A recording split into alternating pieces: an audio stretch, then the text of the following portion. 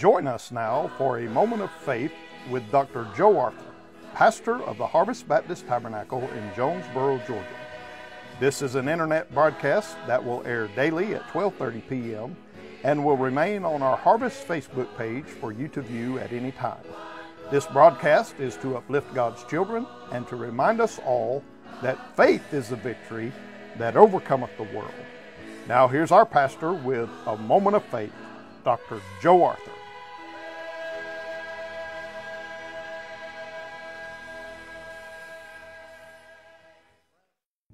Well, glory and greetings today in the name above every name. And we welcome you today to our gathering. And we're excited to see out of the Word of God today what God can do in your life and mine in a moment of faith. We've been preaching from 2 Timothy chapter number 2 on how to be a good soldier in the army of the Lord. And again, let me emphasize that the Christian life is not a country club. It's not a walk in the park. It's not a breeze through the fairy tale land. It is a battle. It is a struggle from within, from without. Because the powers from beneath are battling the powers from above, and we are engaged in spiritual warfare. But I want to be a good soldier. One that honors my captain, fulfills my duty, and represents my country well. Well, here in 2 Timothy chapter 2, Paul, the old preacher, is writing to Timothy, the young preacher, and is telling him some principles in his life that if he will put into practice, it will help him and aid him in being a good soldier. We looked at verse number 1. A good soldier must be strong, but he must realize where his strength comes from. Thou, therefore, my son, be strong in the grace that is in Christ Jesus. I want to come today to verse number 4. And to be a good soldier, we not only need to be strong, but according to verse number 4, a good soldier must be separated. He must be separated. Notice what he says in verse number 4. No man that warreth entangleth himself with the affairs of this life, that he may please him who hath chosen him to be a soldier.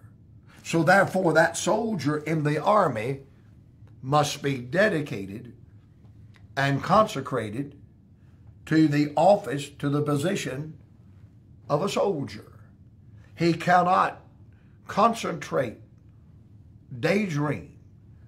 He cannot involve himself too deeply with lesser things, other things.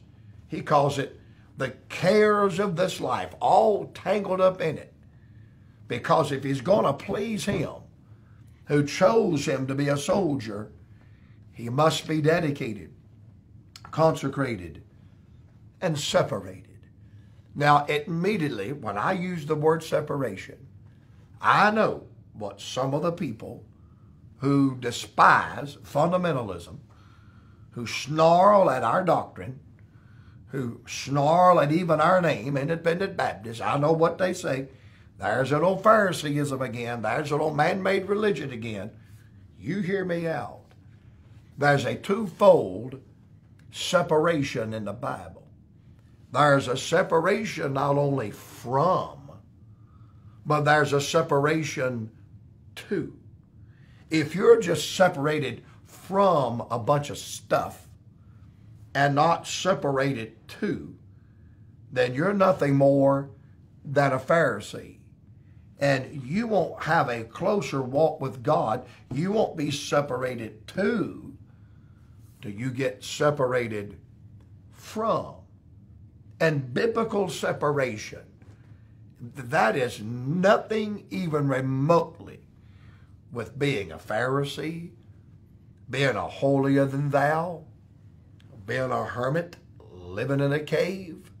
Listen, God knows that we're in this world. God knows we serve Him in this world. We live in this world. We raise families in this world. We exercise our calling in this world. We have ministries in this world. We are in this world. And we are in this world for the purpose to proclaim the gospel and shine the light. But may I emphasize today that yes, we are in the world, but we are not of the world. You see, the soldier is different. He wears a uniform that distinguishes him. His discipline distinguishes him. His lifestyle, his practice, his exercise, what he's doing, how he lives, how he conducts his life is different. Because if he's going to be a good soldier, he's got to concentrate on being a good soldier. He's got to make a conscious choice to be a good soldier. He has to give it all of his might, all of his fiber, and all of his being. He can't sleep in the bunk and be a good soldier. He can't stay on the perimeter and be a good soldier. He must dedicate himself, consecrate himself. He must be all in if he is going to please the one who chose him to be a soldier. Notice the word Paul uses through the Holy Spirit in verse 4, entangleth himself. In other words, getting all cumbered about with the affairs of this life. Now let me say this to you today. There's nothing wrong with having things. God has blessed most of us with some nice things. I don't believe the Lord minds you and I enjoying nice things. It's okay to have things. But when things have you, then that's where it becomes a weight and a sin. I don't believe the Lord minds if we have some recreation time. I don't believe the Lord minds if we have some hobbies that give our minds rest and our spirit rest. But when your hobbies have you, when your exercises have you, when pleasure and entertainment and relaxation have you, and it's a dominating factor in your life, that's when it becomes a weight or sin. And by the way, you can abuse anything. You can take something that's in itself very harmful, but an excess of it becomes dangerous. There's nobody watching this broadcast that likes to hunt any more than I do, unless it's Dennis Coral or somebody like that. But and Keith Gomez, they're hunters, and I love them. But you know what they do? They serve God first. They live for God first. Brother Dennis is an evangelist first. Brother Keith is a pastor first. I love to hunt. But brother, I'm not doing that on Sunday. I'm not doing that on Wednesday. And I'm not going to do so much of it that I can't study to prepare to preach the Word of God. You golf players out there, well, I guess it's okay to play a little round of golf. Why, sure, that's wonderful. But you can't let golf dominate your whole life. You got to preach. You got to study. You got to go soul winning. Brother Sammy Allen, who's now with the Lord, boy, he loved to hunt. He loved to polish those knives. But none of that kept him from the Word of God and the study of the Word of God and fulfilling his calling. You got to have money to pay bills. We need to be good stewards of what God's given us. It's okay to enjoy the great blessings of God. No good thing will He withhold from them that walk uprightly. But we cannot be dominated by our money. We cannot be dominated by our pleasure. We cannot be dominated by our possessions.